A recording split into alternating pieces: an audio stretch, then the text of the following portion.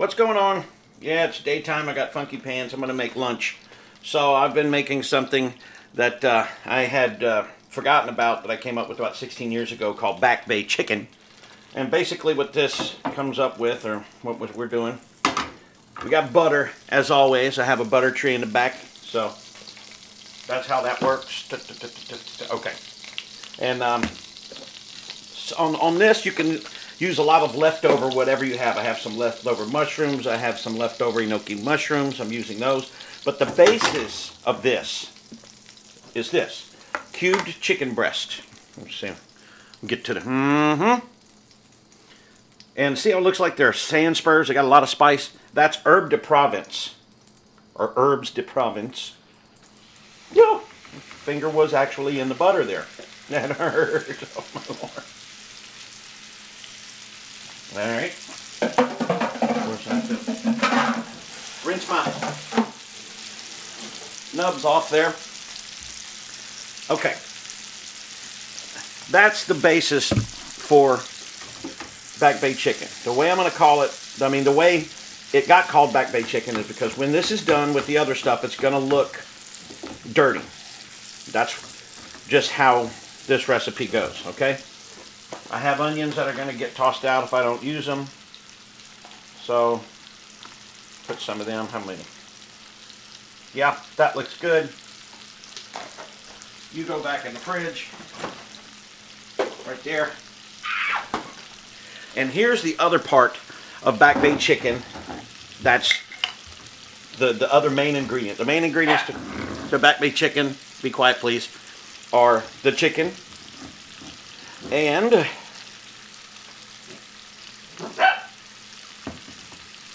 those sliced jalapenos. Now, don't get worried about, oh my God, it's a hot dish, that and the other. These are actually jarred sliced jalapenos, you know, where they're kind of pickled or whatever. And they're really good with this, so. That look good enough? Yeah, I think we'll do with that. Okay. That is the basis for Back Bay chicken. The chicken covered heavily with herbs de Provence and butter and jalapenos. That's your basis. And basically that's it. From there, you do whatever you want with it. When I used to make this a long time ago, it was one of those, didn't have a lot. This was a round kind of thing. I need a little something to eat. And that's what was around. A jar of jalapenos, a chicken breast, and butter. Which actually wasn't too bad of a thing to have around. Okay? Now, I'm going to get this charred, and from there, we're going to go on to the next bracket. Okay? So, through the magic of, what do you call this stuff? It's not television, but through the magic of whatever, we're going to have this done instantly. Oh, check it out. See now it looks kind of dirty? Alright. Now, what I'm going to do here is take another bit of butter. This is French cooking, you know. I have some of these leftover enoki mushrooms. Look at those itty bitty caps on them things. These are also, you know, these are also known as like champagne mushrooms, lily mushrooms. They're very earthy. They're normally used on salads and soups. I'm not doing any salads and soups. Look how pretty they are. Basically, these will take no time to cook in there. And that's fine. Alright, got them going. Okay. Now, what I'm going to do for this today, yeah, that's a lot of pasta, I know. But, hey.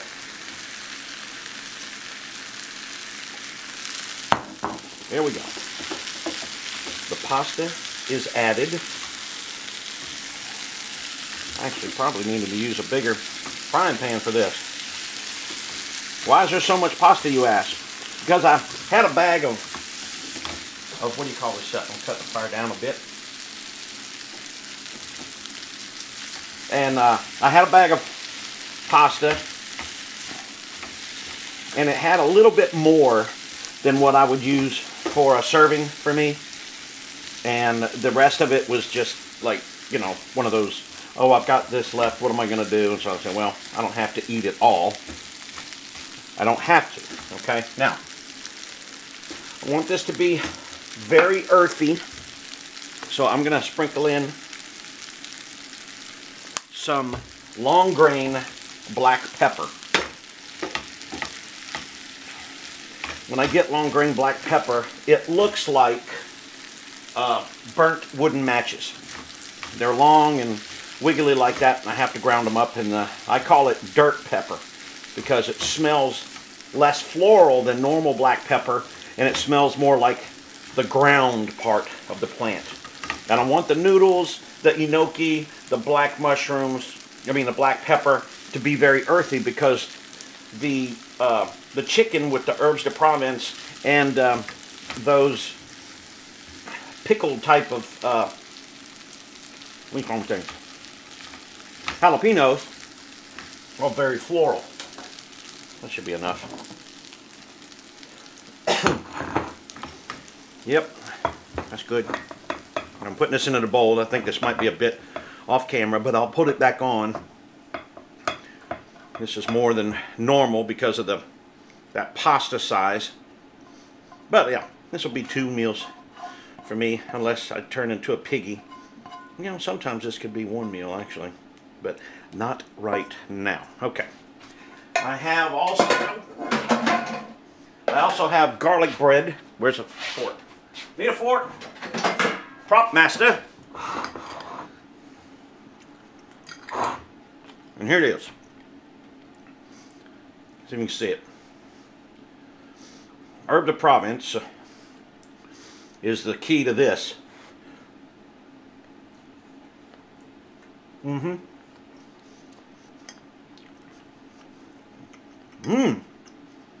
Yeah. That's great. Oh, shut that off. All right. Well, there you go. Back made chicken. Last night, oops, I made this, and I had some extra diced tomatoes, and I threw those on there. I have some diced bell peppers in there from something else I was doing with omelets, but nah, not for this. Okay, there you go. Try it out at the house, and hope you enjoy it. Bye.